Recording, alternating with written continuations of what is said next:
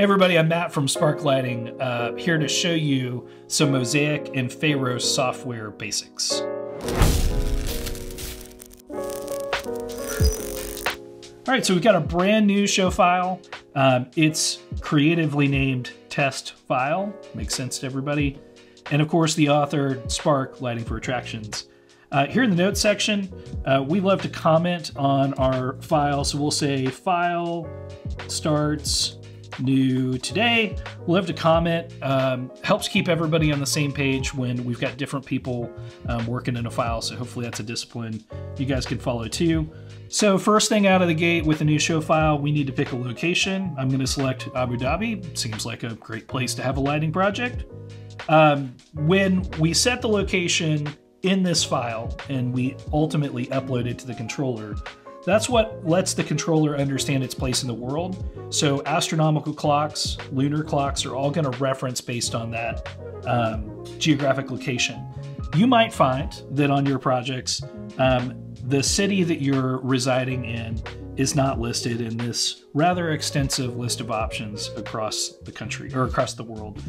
So you can use a quick Google Maps search and you can get your latitude and longitude coordinates, drop those in. We do that a lot too. All right, so we have a brand new file. Now we're ready to start placing some fixtures. We'll go over to the layout tab. This is kind of home base for starting a brand new file. You can see on the right, we've got a selection of various lighting fixtures. Helpful to remember that you've got more of a library than just shows up here. If you use the right button, the cloud, it's going to pop up another menu. These are all of the fixtures that are in the inventory from Pharos. So we can go select, for example, let's say we want to do some cameo fixtures. Hit download, and if we're connected to the internet, it's going to pull that file down and load it in our available options here. So just remember, if you don't see the lighting fixture you're looking for at first pass, it's probably available in the more extended library. So let's take just a 8-bit RGB fixture. Let's grab this guy, we'll drag and drop it onto the layout tab, and there we go. We've got our first lighting fixture. One of the things we really like to do is to leverage the name field to contain a lot more information than just a cute name for our light. So here we're gonna say, this is an LED diode by S4, sure. And we'll use a vertical line to separate it. And let's say that this is associated with the load station tree. Sounds fun to me. So helpful to remember, we can also change the appearance of the icon of this light. We can change its size. Let's set it to 25 pixels wide and tall. We can also make it a circle rather than a square. So we don't get super carried away in layout, but it is helpful to draw some distinctions between different lighting types, can make it easier to visualize what's going on with the project. Copy and paste here is a great friend. It's a little Control-C, Control-V. Now I've got a second lighting fixture and a third. You'll notice that Pharos has been smart enough to graduate my fixture number here by 1 every time I copy and paste a fixture, which is great. We use that fixture ID number in Pharos and also in our lighting design documentation. That kind of becomes the universal lookup number. So if you're looking at one of our prints, you'll see a fixture ID, and it's usually a big blue set of numbers that will correspond with the fixture number or this number field in Mosaic Designer. Okay, so some lighting 101 before we get into patching. In most of our systems, we've got a single controller. It's called that is issuing broadcast information to everyone who wants to listen. So that's multicast data traffic. So lighting fixtures are looking for a start address. So that just tells the lighting fixture of this massive set of data, what little section do I need to pay attention to? DMX lighting fixtures can listen to one of 512 channels.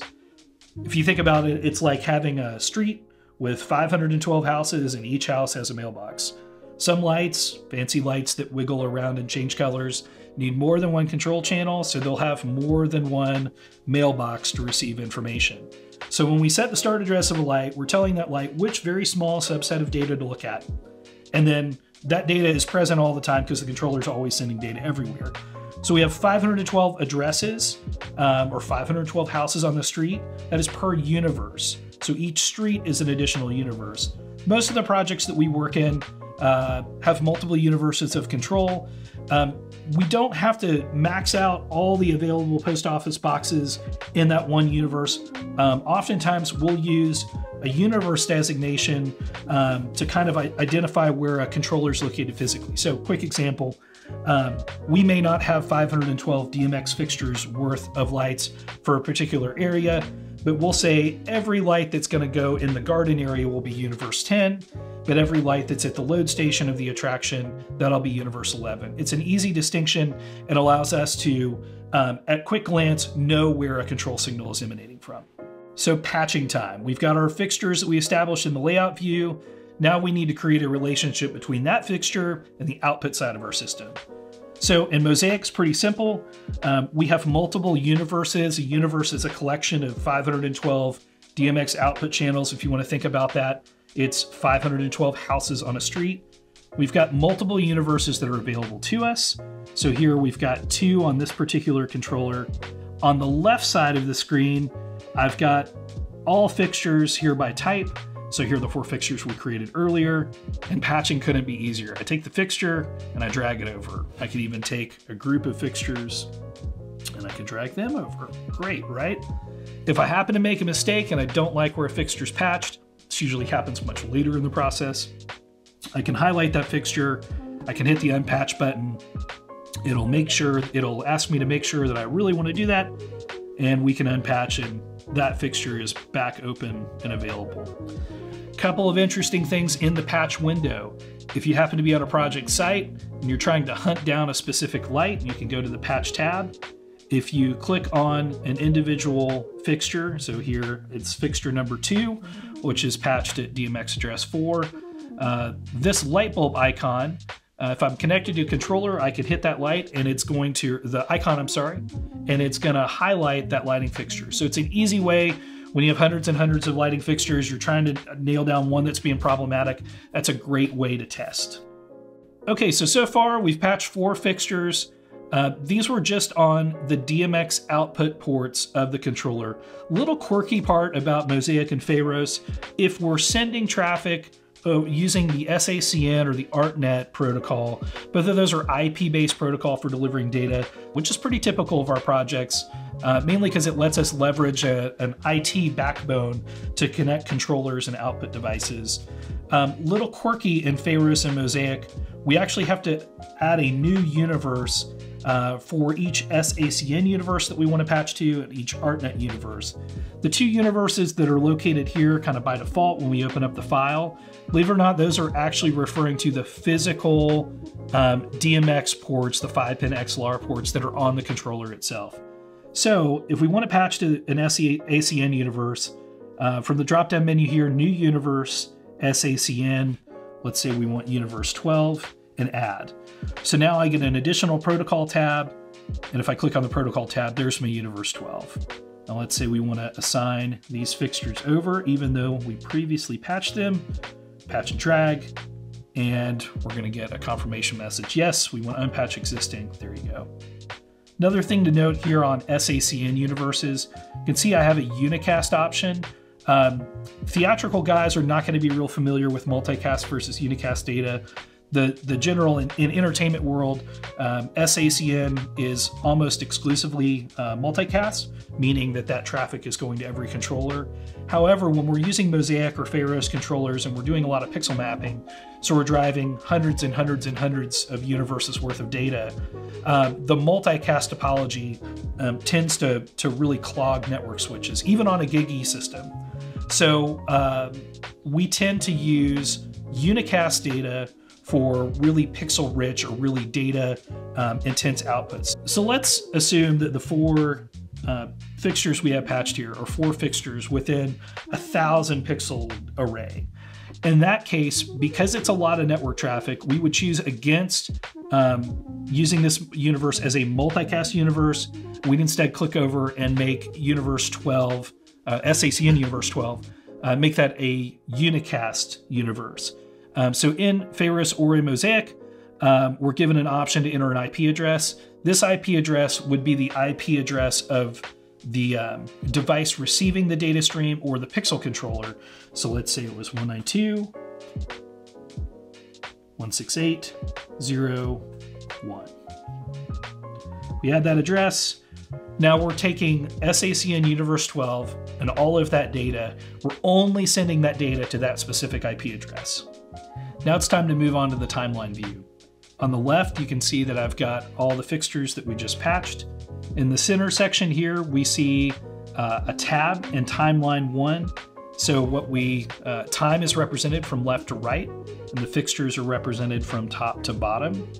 And then over on the right, we've got a palette here with some parameters, and we can take these attributes or parameters and we can drag them onto the timeline. So a couple of things, just as I'm starting in a new file, a few things I like to do.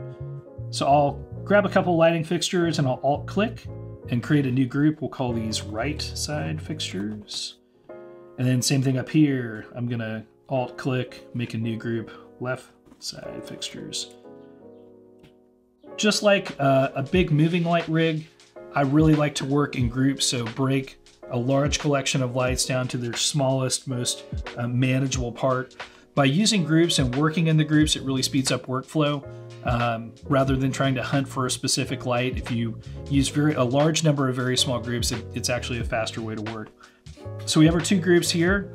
Let's just do a basic red color. We're gonna drop that onto the timeline. And you can see over here on the right, I've got a variety of different options.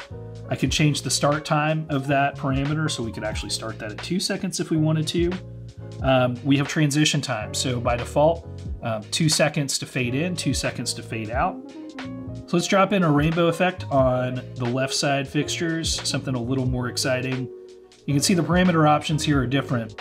We've got a period for a loop and a period for a count. So these are different ways of manipulating that basically built-in effects generator across that group of fixtures. Timeline tab at the top. So everything needs to be labeled. So we can alt-click here and call this test timeline 1. So if we're ready to create another timeline, we go to the upper left and click new, drops a timeline and gives us a chance to give that a label. So we'll call this test timeline 2. Now we're ready to go. Quick thing to remember, there is a manage button in the upper left. If you click on that, you can see all of the available timelines. It's pretty conceivable that in a project you'll have 10 or 20 different timelines, and that's a lot to work with if you have all those tabs open, unless you're one of those weird people that has like 32 tabs open in their Chrome browser, but we'll just pretend those people don't exist. Seeing all the available timelines, and here I have the option to delete them. I can duplicate a timeline, or I can open the timeline. So we've got both 1 and 2 open. If we wanted to duplicate timeline 2, I can use the duplicate function. There we go. On most projects we're working with, we're building a timeline, and whether that's 10 or 20 or 3 minutes, ultimately it's going to loop and repeat again. In the upper left here, we have the option to loop our timeline. So something really important to check after you've programmed a really awesome looking timeline and all of a sudden all the lights die unexpectedly, it's usually because you haven't hit the loop button. So I'm going to create a new trigger. I always start with the soft triggers. So remember, if you don't have a user interface, a touchscreen or a button station anywhere in the project, the only real way to manually trigger a timeline is going to be from the web interface, which is a soft button. So I'll fill out a few of these. We'll call this run timeline 1.